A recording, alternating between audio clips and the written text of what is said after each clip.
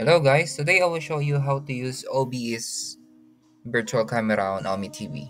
Okay, so make sure to follow my instructions step by step so it will be easier for you to understand. Okay, so let's start. First, you just have to open your browser here on your PC, and then the first thing that you have to do is download the OBS Studio. Just have to type OBS download and then enter, and you will see here OBS Studio. Just have to click this. Okay, so it depends on your operating system. So since I already downloaded this one, so I don't have to download the OBS for my Windows. Okay, so if you're using Mac, or if you're using Mac, you just have to click this one. If you're using Windows, just have to click this. Okay, since I already have a OBS Studio, so I don't have to download this. Okay, so the second thing you must do is go to OmeTV website. Okay, so we have to close this one. Hello guys, and we have to turn off the camera first. Okay, so the first thing that we have to do is just have to click here in the search bar on your computer. Just have to type device manager. We need to disable the camera. Okay, so on your device manager you will find this section here, these options here. You just have to find camera here, so just have to click, and then you will find the icon here. Just have to disable device. Okay, so it is already disabled. So as you can see on my OmeTV, it is already disabled. So second thing you should have to do is go to your OBS Studio. Okay, so if you open your OBS Studio, you will see this one.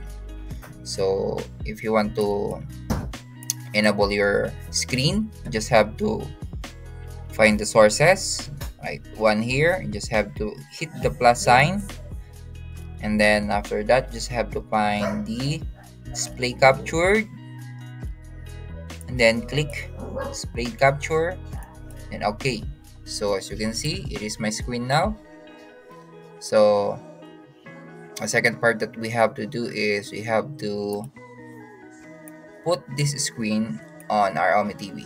Okay, the next thing that we have to do is we have to download the OBS fix. So the link of the files are in the description. So just click the file and then download it. So since I already have this one here, just have to open this and then run.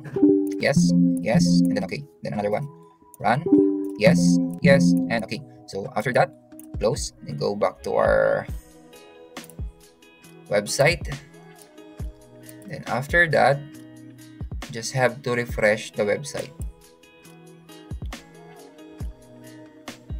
Okay, you will see a logo of OBS Studio. Since we have already the logo of the OBS Studio, just have to go back to your OBS Studio, and for you to make it enable on OmeTV, just have to start virtual camera.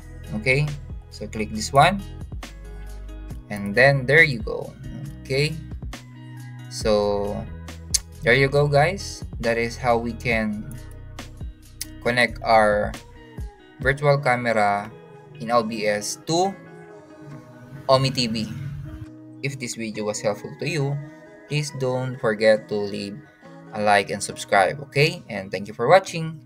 Bye bye.